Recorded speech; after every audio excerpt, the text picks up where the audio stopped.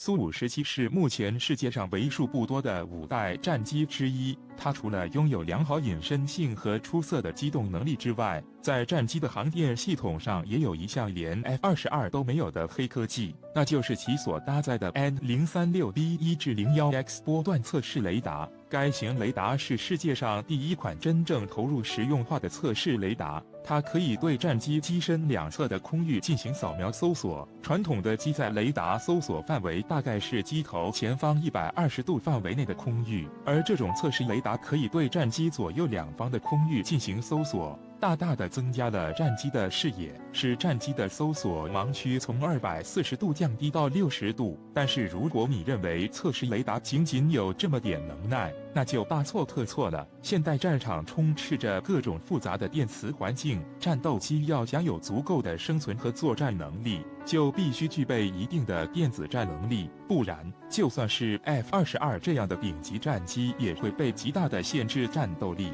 而侧视雷达就很好的解决了这一问题，它可以让战机具备电子战能力，增强了其在复杂电子环境中的抗干扰能力，使得其作战能力得到进一步的提升。俄罗斯的苏57在侧视雷达这一方面确实领先了一步。那么有小伙伴会问了，我国的歼20就没听说过有侧视雷达，难不成我国没有研制侧视雷达的能力？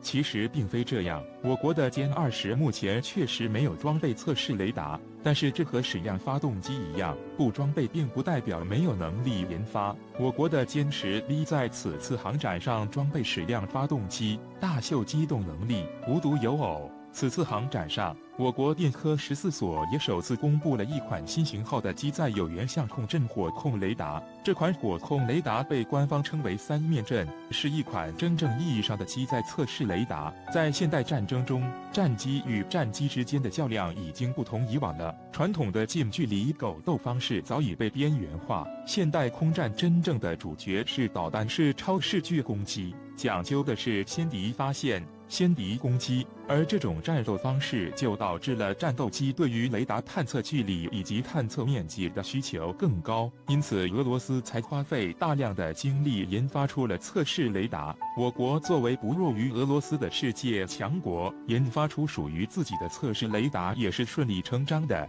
好钢就要用到刀刃上，歼20作为我国目前最先进的战斗机，与俄罗斯的苏57、美国的 F-22不相上下，这也代表着我国航空技术有了长足的进步。歼20身上聚集了很多所谓的黑科技，包括头盔显示器、分布式光电孔径系统等等，这些技术的应用充分表明了歼20这款战机在我国的军事战略价值。而作为能提高战斗机超视距攻击能力的侧视雷达，毫无疑问也终会被搬上歼20。自从2013年中国研发的第2款隐身战机 FC-31战机亮相之后，这款战机不断引起媒体的关注。在此之前，官方一直将这款战机定义为外贸型战机，再加上军方已经开始批量装备歼20战机，因此很多人认为军方不会采购 FC-31战机了。但是最近美国的一家网站却发表了不同的看法。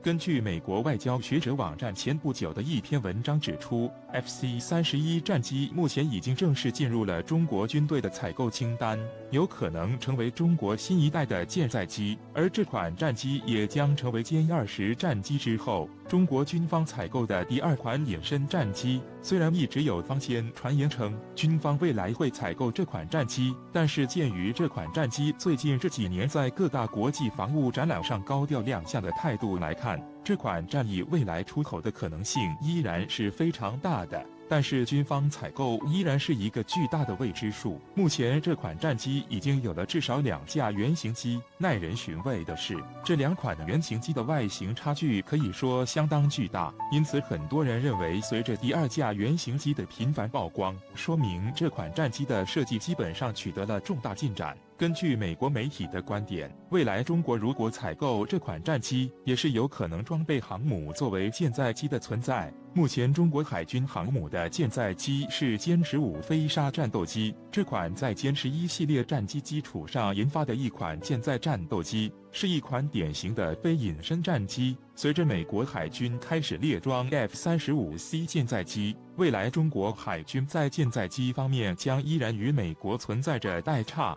因此，中国有必要重新研发一款具有隐身能力的舰载机。有军事专家指出，相对于重新立项一款全新的隐身舰载机，依靠目前 FC-31战机的技术基础上进行升级，显然是一个行之有效，同时事半功倍的方式。这样一来，将大幅降低中国在战机研发的时间，从而在时间上更快地追上与美国海军的代差。分析指出，即便如此 ，FC-31战机想要改造成真正意义上的舰载机，很显然还需要相当长的一段路要走。这其中就包括飞机结构的重新设计、部分机体的强化，比如安装着舰钩等。另外，可以肯定的是，未来中国下一代航母将采用更加高效的弹射器，无论是蒸汽弹射还是更先进的电磁弹射。显然，作为舰载机的 FC-31都要进行相应的调整。美国国会咨询机构美中经济与安全评估委员会11月14日公布的年度报告警告称，中国军队的能力到2035年有可能提高到可在整个印度洋、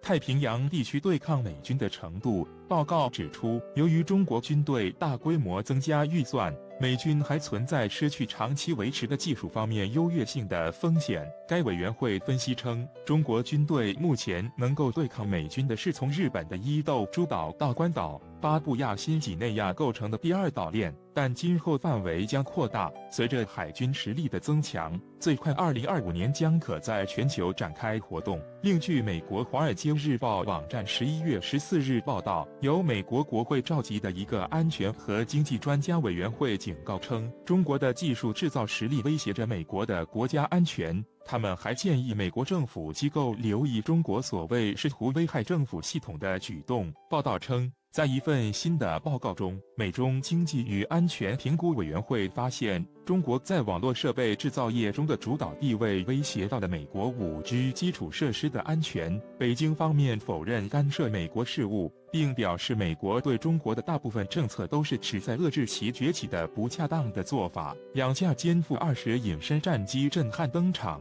大家都知道，由于起步较晚、人才缺乏和西方封锁等种种原因，我国高端武器装备的研发之路走得格外艰辛，期间还备受外界的冷眼与嘲笑。不过，随着经济的发展和科学技术的进步，我国的军工研究人员硬生生在一片荆棘之中杀出了一条血路，让各界都为之侧目。细心的朋友或许可以发现，近年来外界对中国的装备业明显投入了更多的目光。这不，就在日前刚结束的珠海航展上，一款武器刚一现身，就引得各路媒体争相报道。在珠海航展最后一日，备受期待的歼20战机以4机编队震撼登场，并且在高速机动的过程中出人意料地打开了机腹的弹舱，当住现场上万海内外观众的面，毫不掩饰地亮出自己的武器，让现场以及看直播的观众惊喜万分。不过，还有另外一些人在看到这一幕时，关注点比较与众不同。他们敏锐地发现歼20搭载了一款空中利器——霹雳-15空飞弹。台媒评论称，这武器一出，等于宣告歼20在200公里范围内将难逢敌手。那么，它真的有这么厉害吗？据了解，霹雳-15是由我国014所空飞弹研究院专为第5代战斗机研发的中远程空飞弹，它长约3.7米，直径约20厘米，在弹体中段装有小展弦笔弹翼、蝶形翼，尾部则是全动式借尖三角翼的舵面，前后弹翼的翼展约为39厘米和51.5厘米。军事观察者分析称，该飞弹数据性能与美空军最新的 AIM-120D 类似，都是采用双脉冲火箭发动机，并且最大程度上优化弹道参数，这使得飞弹的射程大大延长。图为弹舱内的霹雳-15 据称，霹雳-15空飞弹的最大射程可达150至200公里，而且相对于上一代的超视距空飞弹霹雳-12，它具备抗干扰数据链、雷达主动探测距离也大大延伸，在空战中能够打击敌军的加油、运输机、预警机等重要的空中目标。如今歼20隐身战斗机再配上这款神器，更是威力大增。搭配霹雳-10近距离格斗空飞弹，基本上就像台媒说的，200公里范围内难近其身。实际上，除了台媒，美国方面对霹雳-15空飞弹也是打起了12分的精神，而且他们关注的时间更早。据了解，早在2015年，国内消息还一片空白的时候，美媒就报道称我国成功试射了一枚最新空飞弹霹雳-15，并且成功摧毁了一架无人靶机。之后，美国就一直对这款飞弹保持高度关注，生怕错过一星半点的消息。美国空军某司令。